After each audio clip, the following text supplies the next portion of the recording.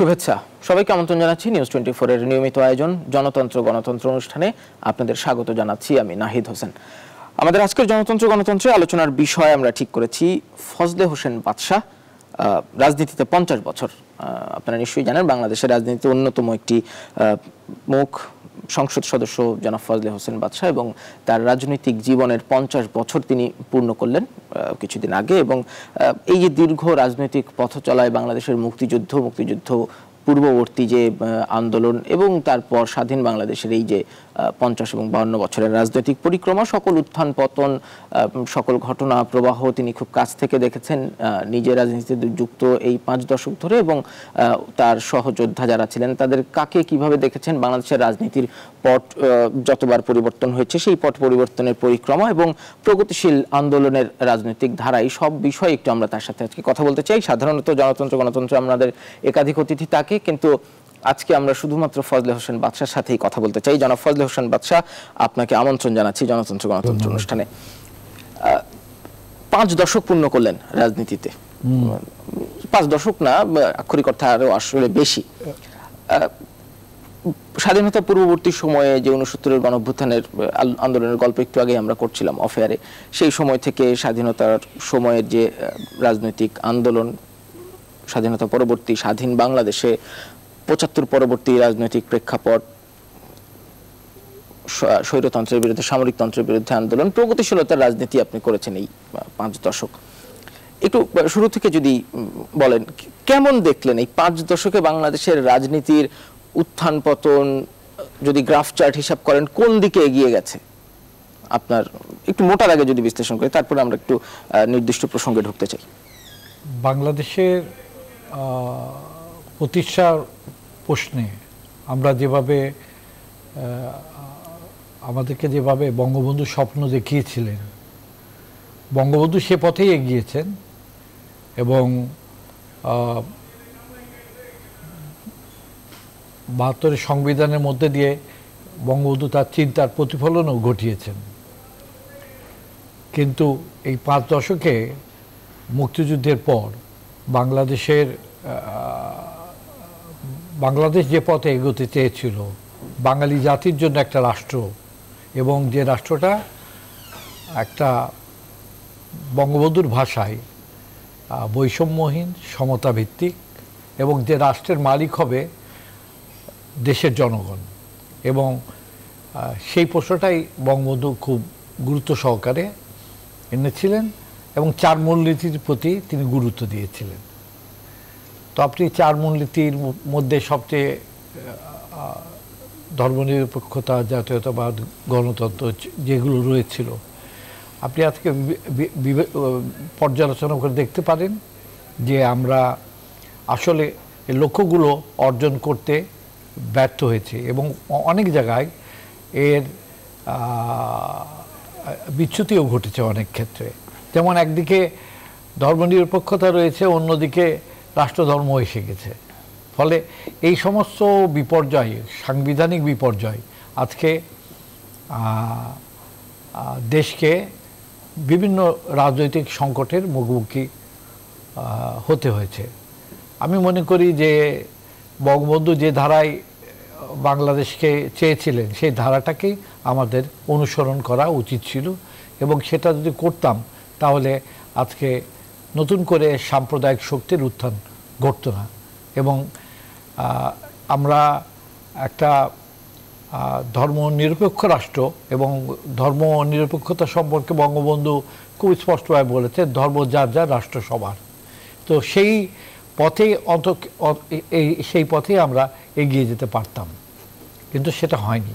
তো এটা আমি মনে করি যে আমাদের মূল জায়গা থেকে আমরা অনেকটা ডান দিকে সরে গেছি, কিছু দক্ষিণপন্থীর কিছুটা বিচ্যুতি হয়েছে।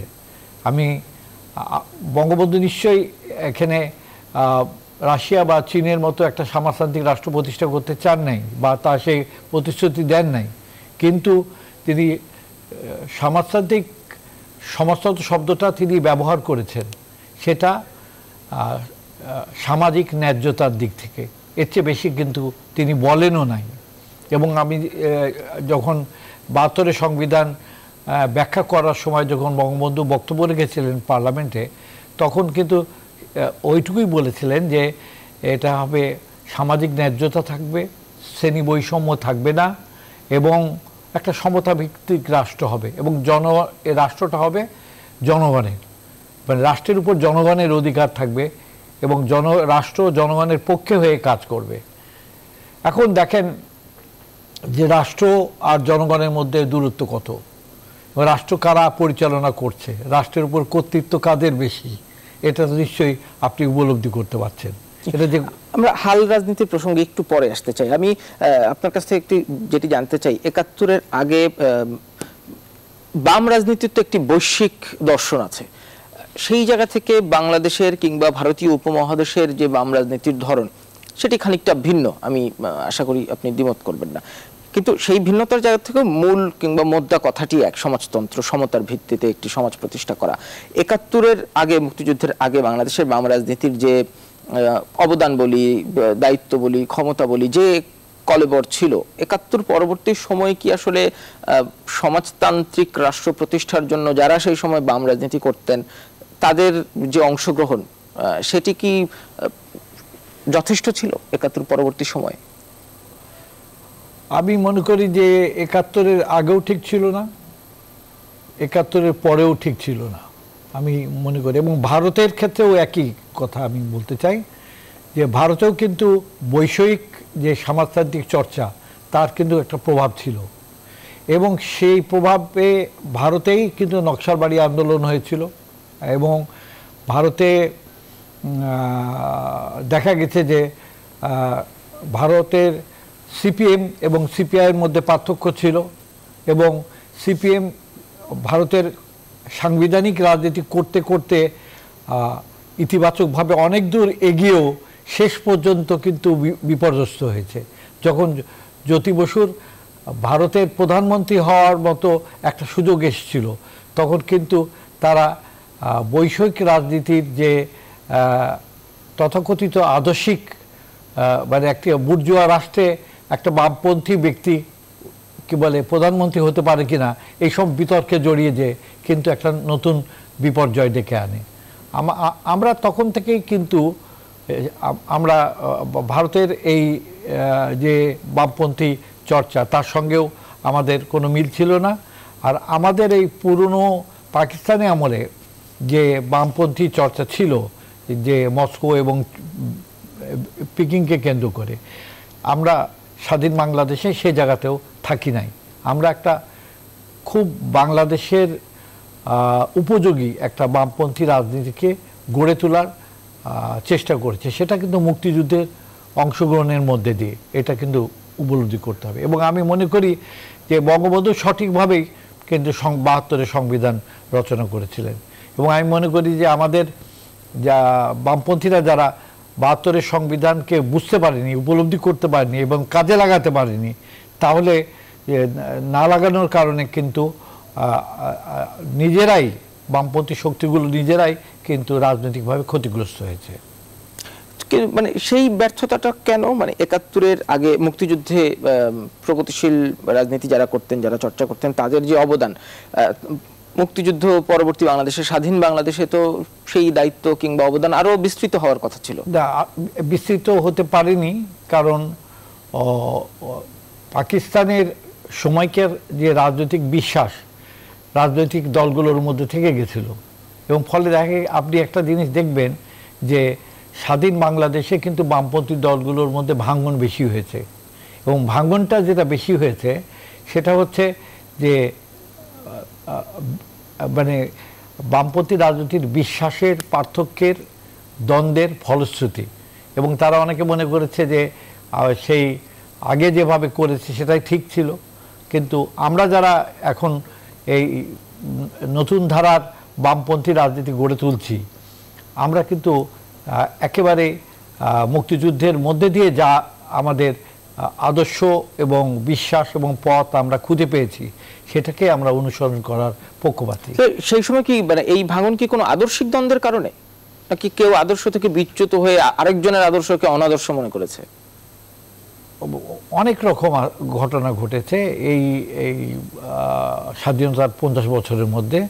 তবে এর ভিতরে আমরা অন্ততপক্ষে বাংলাদেশকে অবলম্বন করে তো আমরা মানে বঙ্গবন্ধু যে কারণে বাংলাদেশের স্বাধীনতা চেয়েছিলেন যে বাঙালি জাতির জন্য একটা রাষ্ট্র হবে এবং সেই রাষ্ট্রটা কেমন হবে সেই রূপরেখাটার উপরে দাঁড়ানোর আমরা চেষ্টা করে যাচ্ছি।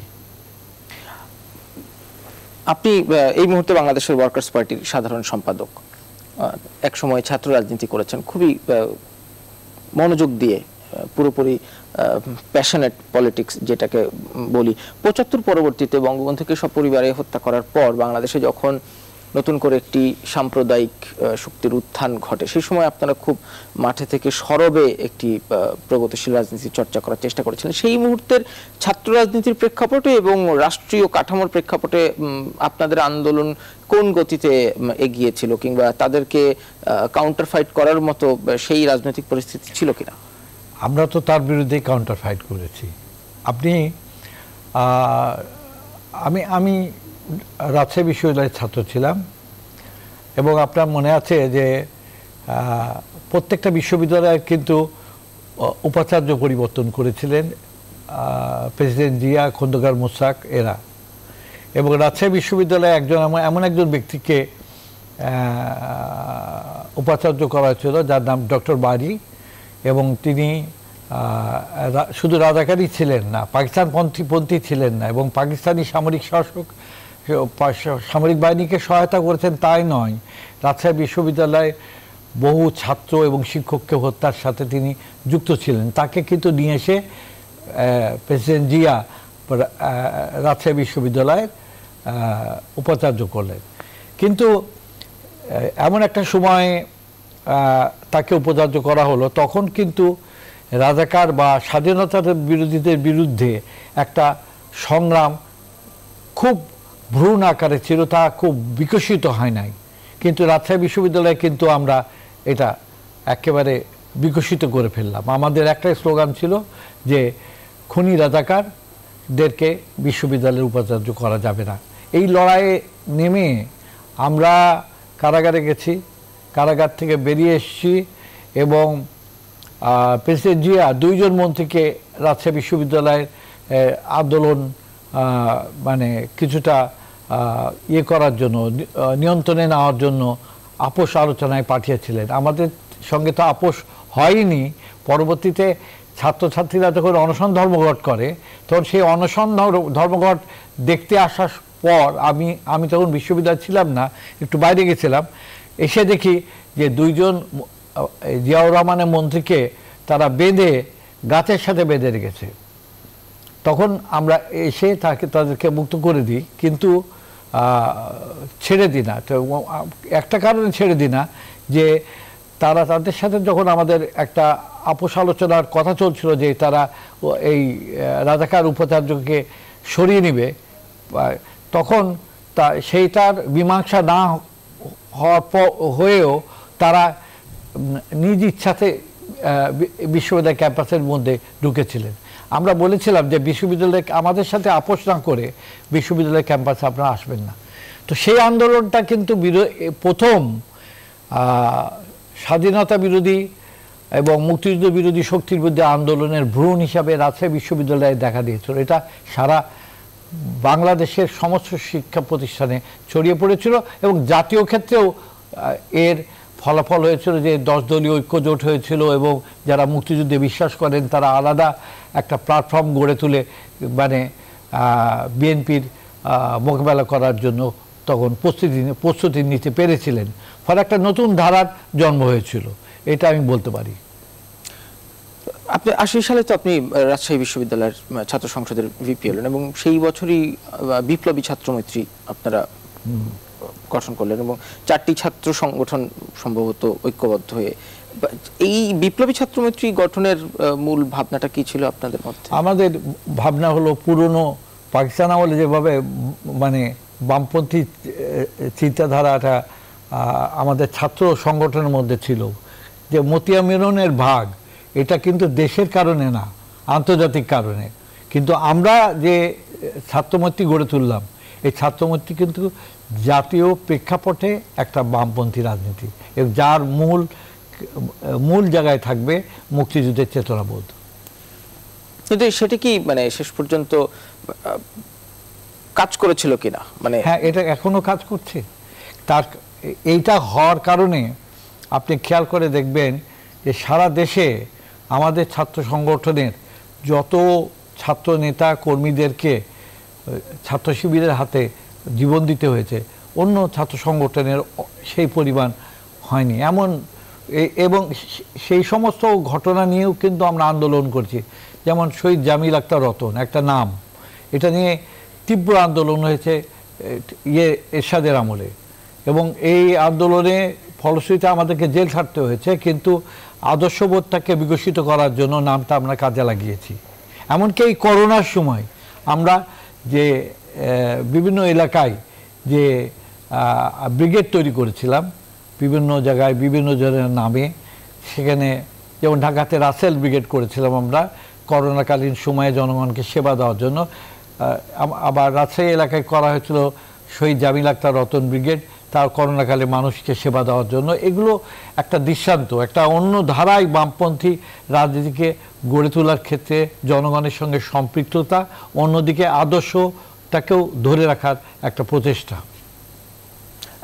আপনারা বিপ্লবী ছাত্রমৈত্রী তো বাংলাদেশ ছাত্রমৈত্রী হলো 90-এর পর, এবং বাংলাদেশের রাজনীতিতে বাম রাজনীতি যারা করেন এবং যে ছাত্র সংগঠন তার মধ্যে এটি অন্যতম। কিন্তু ছাত্র রাজনীতির যে মূল ভাবনা, ছাত্রদের জন্য কাজ করা, শিক্ষার্থীদের জন্য কাজ করা, এবং তার প্রেক্ষিতে রাষ্ট্রীয় কাঠামোতে কিংবা ক্ষমতার যে মসনদ সেইখানে রাজনৈতিকভাবে অবদান রাখা, ছাত্র রাজনীতি কি সেই সময় থেকে এখন পর্যন্ত সেই ছাত্র রাজনীতির জায়গায় আছে?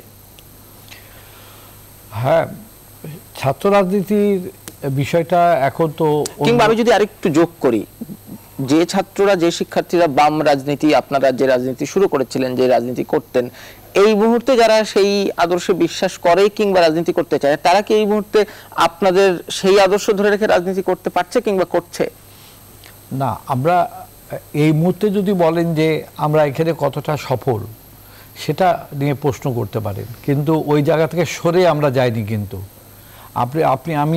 আমি আশাবাদী যে দেখবেন যে রাজনীতিটা আমরা এখন হচ্ছে ছাত্র রাজনীতির নামে, এটা অনেকটা কর্তৃত্ববাদী ছাত্র রাজনীতি, গণতান্ত্রিক না। এটার মূল কারণ হচ্ছে যে একদিকে কর্তৃত্ববাদিতা করতে গিয়ে এখানে প্রত্যেকটা ছাত্র সংসদগুলো মানে নির্বাচন বন্ধ করে রাখা হয়েছে, নিষ্ক্রিয় করে রাখা হয়েছে।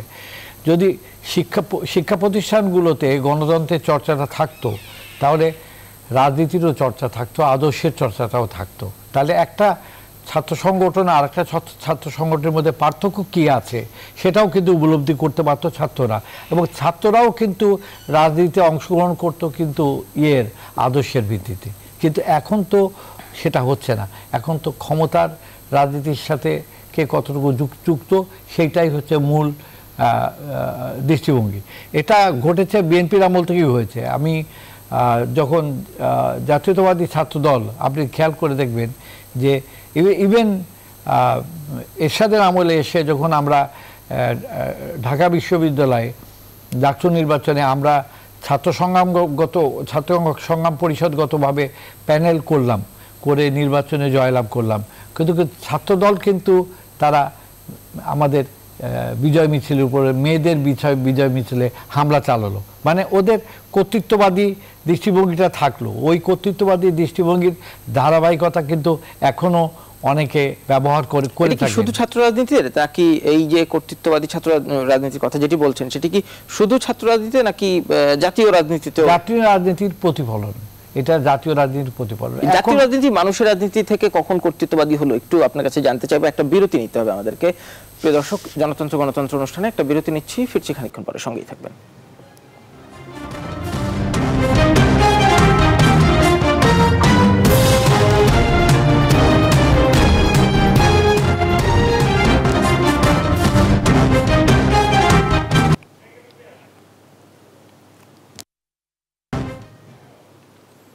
বিরতির পর আবারও আমন্ত্রণ জনতন্ত্র গণতন্ত্র অনুষ্ঠানে। আজ কথা বলছি ফজলে হোসেন বাদশাহ, রাজনীতিতে 50 বছর।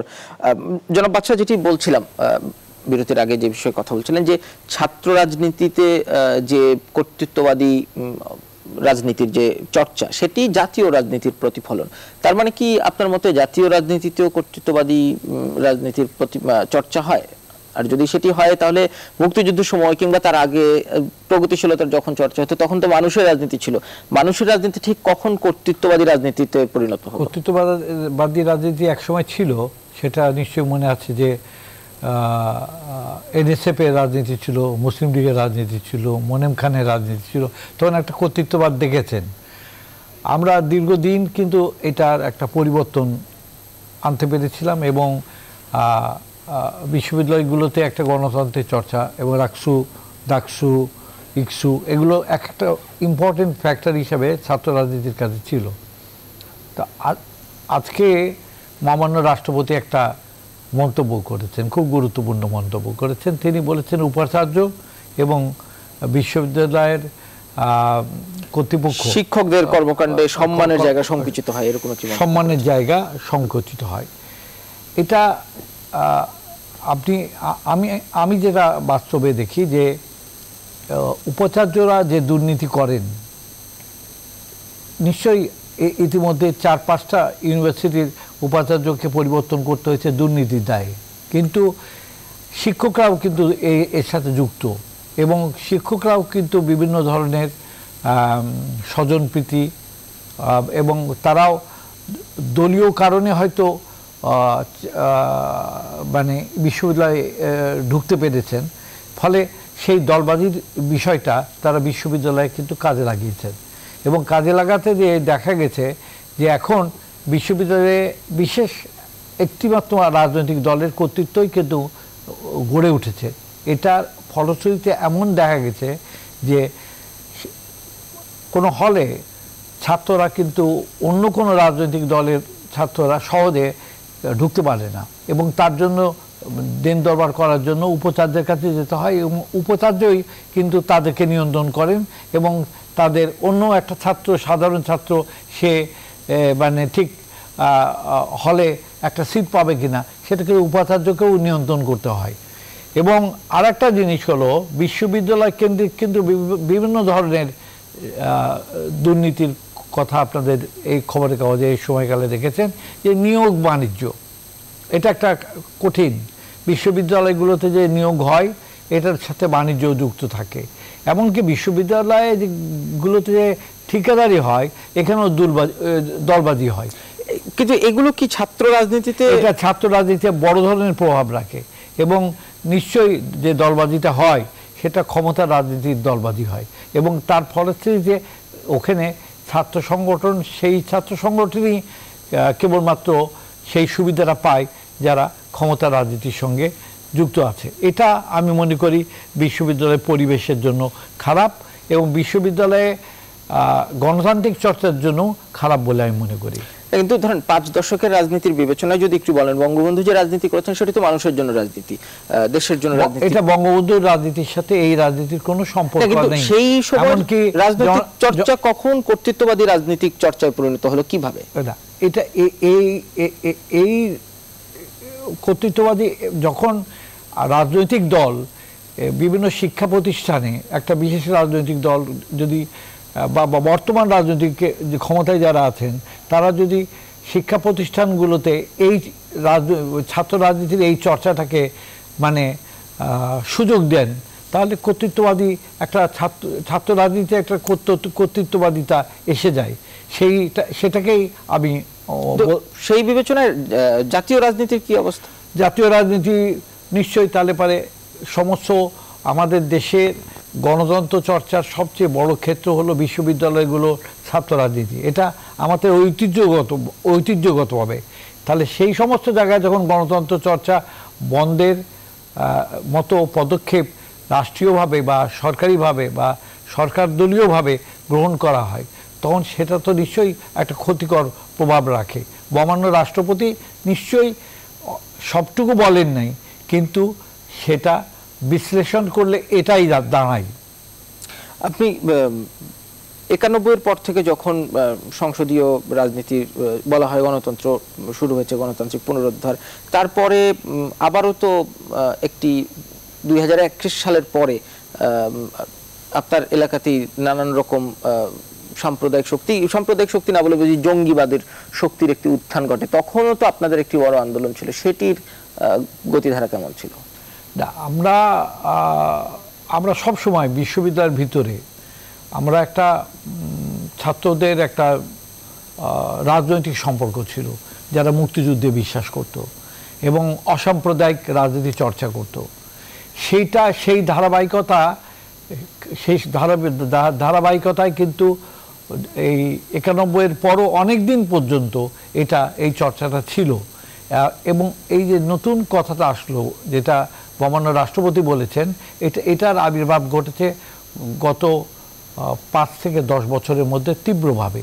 এটা আমার মনে হয় যে এটা নিরসন করা দরকার, এটা সমাধান করা দরকার এবং বিশ্ববিদ্যালয় এলাকায় আজকে গণতান্ত্রিক রাজনীতির চর্চাটা বিস্তার ঘটানো দরকার। আমার মনে হয় যে ছাত্ররা যারা মুক্তিযুদ্ধের পক্ষে রাজনীতি করতে চান তাদেরকে সুযোগ দেওয়া দরকার এবং তারা সুযোগ দিলে মুক্তিযুদ্ধের পক্ষে রাজনীতির যুক্তি, তর্ক এবং তার যৌক্তিকতা, তার আদর্শগত দিক, এগুলো তারা যখন বুঝতে পারবেন, তারা জাতীয় রাজনীতিতে বিশ্ববিদ্যালয় ছেড়ে বাইরে এসেও যখন ভূমিকা পালন করবেন, তারা কিন্তু একটা যৌক্তিক ভূমিকা পালন করতে পারবেন। আপনি আপনার রাজনৈতিক জীবনে অন্যতম একটি বড় আন্দোলনের প্রেক্ষিত ছিল বাংলাবাহীদের সময়, যখন বাংলাবাহীদের উত্থান ঘটে তখনকার সরকার বলেছিল এটি গণমাধ্যমের মিডিয়ার সৃষ্টি। তখন আপনারা বেশ শক্তভাবেই দেখিয়ে দিয়েছিলেন যে এটি মিডিয়ার সৃষ্টি নয়, বরং এটির অস্তিত্ব আছে। সেই সময় একটু স্মৃতিচারণ করবেন, ঠিক কি প্রেক্ষিতে এরকম একটি শক্তির উত্থান ঘটলো? এটা আপনি জানেন যে বাংলাবাহীর বাড়ি হচ্ছে বগুড়ায়, প্রেসিডেন্ট জিয়ার বাড়ির 2 কিলোমিটারের মধ্যে, এবং তাকে কিন্তু একটা মাদ্রাসা থেকে রিক্রুট করা হয় এবং এরা একটা আরও আন্তর্জাতিক কিছু জঙ্গিবাদের সাথে যুক্ত হয় এবং তাদেরকে আমাদের এলাকায়, বিশেষ করে গ্রেটার রাজশাহীতে তাদের প্রভাব বিস্তারের জন্য সহায়তা করা হয়। এবং সেক্ষেত্রে আমরা দেখেছি যে তৎকালীন বিএনপির যারা পুলিশ বাহিনীর লোকজন, তারা কিন্তু এই জঙ্গিবাদকে সহায়তা করেছিল, কিন্তু আমরা কিন্তু সেটাকে মানি নাই। আমরা এটার বিরুদ্ধে জনগণকে ঐক্যবদ্ধ করেছি, সেখানে মুক্তিযুদ্ধের পক্ষের শক্তিগুলোকেই ঐক্যবদ্ধ করে আমরা যারা অসাম্প্রদায়িক এবং মুক্তিযুদ্ধের চেতনায় বিশ্বাস করি, আমরা ঐক্যবদ্ধভাবে এটাকে মোকাবেলা করার চেষ্টা করেছি এবং আমরা মোকাবেলা করতে পেরেছি এবং জনগণ আমাদেরকে সমর্থন করেছে এবং সেই জঙ্গিবাদীরা সফল হতে পারি নাই, এটাই আপনারা দেখেছেন। এবং শেষ পর্যন্ত বাধ্য হয়ে সেই জঙ্গিদেরকে গ্রেপ্তার করা হলো। এই জঙ্গিরা কিন্তু সিলেটে ব্রিটিশ হাই কমিশনের উপর আক্রমণ করেছিল, আপনারা জানেন, এবং আন্তর্জাতিক শক্তিও কিন্তু নড়ে চড়ে বসলো। আপনার মনে আছে আনোয়ার চৌধুরী, হ্যাঁ, high commissioner Anwar Chowdhury, হ্যারিকে Thomas নিজে আমেরিকান অ্যাম্বাসেডর, তিনি প্রেস ক্লাবে নিজে একটা প্রেস কনফারেন্স করে বলেছেন যে এই ধরনের তৎপরতাকে আমরা সমর্থন করি না।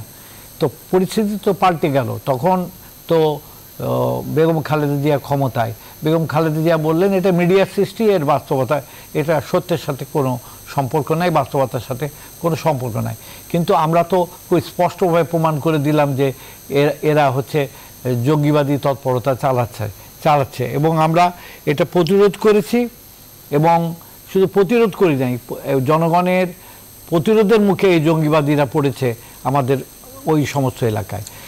বাংলাবাহীদের উৎখাত করা গেছে, কিন্তু তাদের যে জঙ্গি ভাবধারার চর্চা, সেটি পুরোপুরি এই দেশ থেকে নির্মূল করা গেছে কিনা, এইটি একটু জানতে চাইবো। একটু বিরতির পর এসে তারপর একটু সমসাময়িক রাজনীতি নিয়েও কথা বলবো। প্রিয় দর্শক, গণতন্ত্র অনুষ্ঠানে আর একটা বিরতি নিচ্ছি, ফিরছি খানিকক্ষণ পরে, সঙ্গেই থাকবেন।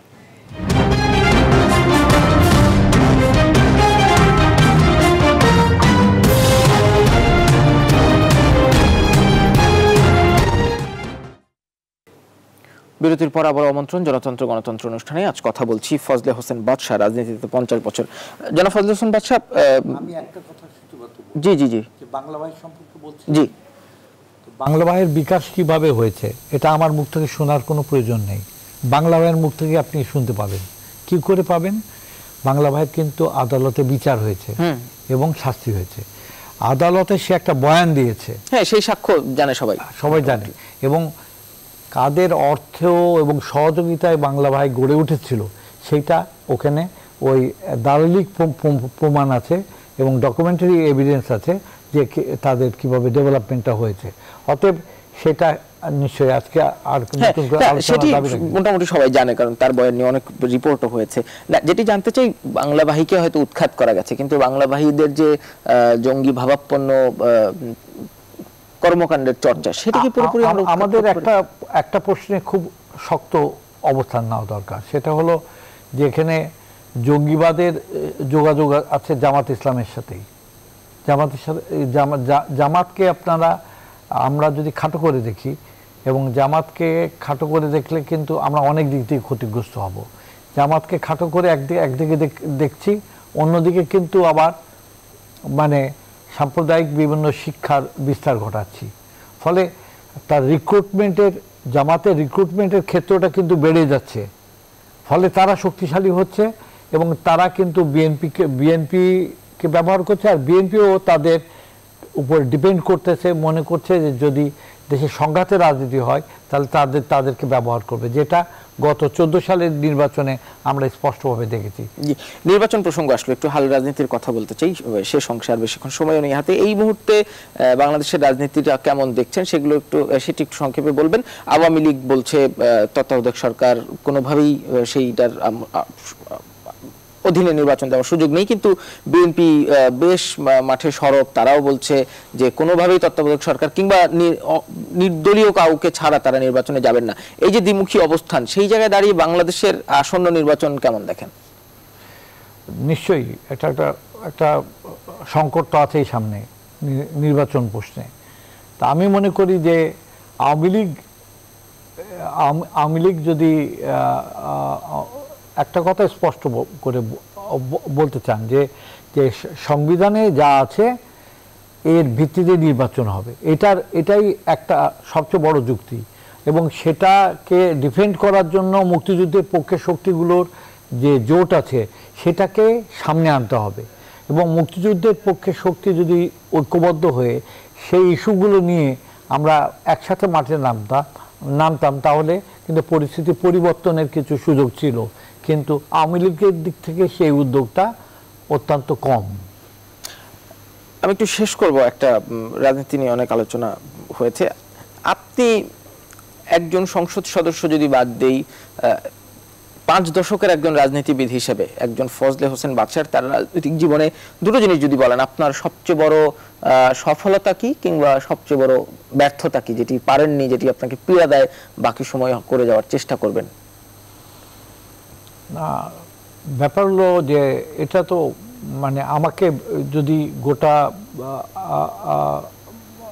আমি সংসদ সদস্য 14 পার্টি অ্যালায়েন্স থেকে, তাই তো আমরা যদি এককভাবে আমাকে বিচার বিবেচনা করলে পারে এটা সংসদ সদস্য হিসেবে না, একজন রাজনীতিবিদ হিসেবে আপনার যে 5 দশকের রাজনৈতিক কর্মকাণ্ড, ছাত্র রাজনীতি, আমি মনে করি আমার নির্বাচনী এলাকায় আমি যা কাজ করেছি সেটাতে আমি নিজেকে আমি মনে করি যে আমি সন্তুষ্ট, এবং আমি মনে করি যে আমার এলাকার জনগণ তারা উপলব্ধি করে যে আমাদের সংসদ সদস্য গণমুখী ভূমিকা পালন করে কাজ করে। এইটুকু বিশ্বাস আমার আছে। কোনো কি অপ্রাপ্তি আছে কিংবা অতৃপ্তি যেটি করতে পারেননি? অতৃপ্তি হলো যে আমরা যত স্বচ্ছভাবে কাজ করি সেখানে আমি মনে করি যে সরকার আমাদের মতো রাজনীতিবিদদেরকে সহায়তা কম করেন। কেন কম করেন? সেটা হয়তো এটা আমি মনে করি যে এক্ষেত্রে তাদের কিছুটা দৃষ্টিভঙ্গিগত ত্রুটি রয়েছে বলে আমি মনে করি। কি কারণে করেন সেটা তো তারা স্পষ্টভাবে বলবেন। তবে আমরা সহায়তা পেলে আরও বেশি আমরা জনগণের মধ্যে প্রভাব বিস্তার করতে পারতাম, কিন্তু সেই সহায়তা আমরা যথেষ্ট পরিমাণে পাই না। আপনি যে প্রগতিশীল রাজনীতি করেছেন কিংবা যে ইতিবাচক রাজনীতির চর্চা করেছেন যেটি বলেন, এই মুহূর্তে বাংলাদেশে কি সেই রাজনৈতিক চর্চা দেখতে পান, কিংবা আসন্ন ভবিষ্যৎ বাংলাদেশে কি সেই রাজনৈতিক চর্চা আসার কোনো লক্ষণ দেখেন? সংসদ সদস্যরা যদি নিজ এলাকায় যদি ইতিবাচক এবং স্বচ্ছ রাজনীতি করতেন, তাহলে বিএনপি কিন্তু আমাদের জন্য কোনো দিনই হুমকি হয়ে দাঁড়াতো না। এটা আমাদের নিজেদের দুর্বলতাও কিছুটা কাজ করছে, সেটা আমাদের উপলব্ধি করা দরকার। এখনও যদি উপলব্ধি আমরা না করি, তাহলে নির্বাচনের সময় তো ভোটের বাক্সে যখন ব্যালট দেবে তখন এটা উপলব্ধি করে তো কোনো লাভ নেই। তো আমার মনে হয় যে আজকে নিশ্চয়ই আমরা বিএনপি জামাতের যে রাজনীতি সেটাকে আমরা সমর্থন করব না, সেটাকে বিরুদ্ধে করব, কিন্তু নিজেদের আত্মশুদ্ধির রাজনীতিও করতে হবে। কিন্তু সেটাও আমাদের বোঝা দরকার আছে যে আমরা কোন জায়গায় ত্রুটি করে জনগণের সমর্থন হারাচ্ছি, কোন জায়গায় জনগণ আমাদের উপর আস্থা রাখতে পারছে না, সেটা দেখা দরকার। গত ইউনিয়ন পরিষদ নির্বাচনে স্বতন্ত্র যারা দাঁড়ালো বিদ্রোহী প্রার্থী, তাদের সংখ্যা এত বেশি হলো কি করে? যারা আওয়ামী লীগেরই লোক কিন্তু বিদ্রোহী হয়ে দাঁড়িয়ে আওয়ামী লীগের প্রার্থীকে কীভাবে পরাজিত করলো, সেটার কি কারণ, এটাও তো পর্যালোচনা করা দরকার। একটু শেষ মন্তব্য জানতে চাইবো, 1 মিনিট একটু শেষ করবেন। আপনার যারা অনুজ তাদের জন্য একটু যদি কোনো পরামর্শ থাকে রাজনৈতিকভাবে। আমি মনে করি যে মানে এখানে বাংলাদেশে যে মুক্তিযুদ্ধের চেতনা রাজনীতি, সেকুলার ডেমোক্রেটিক পলিটিক্স, এইটাকে ভিত্তি করে আমাদের দাঁড়ানো দরকার, এবং আমি মনে করি যে 72-এর সংবিধানে ফিরে যাওয়া দরকার। অনেক ধন্যবাদ জনাব ফজলে হোসেন বাদশাহ। আপনার যেই ক্যারিশমেটিক 50 বছরের রাজনীতি, নিশ্চয়ই আরো হয়তো আপনি রাজনীতি করবেন এবং দেশের জন্য আরো হয়তো কাজ করবেন, এই প্রত্যাশা রইল আপনার কাছে। সুপ্রিয় দর্শক, এই ছিল আমাদের আজকের জনতন্ত্র গণতন্ত্র। ধন্যবাদ সবাইকে সাথে থাকার জন্য।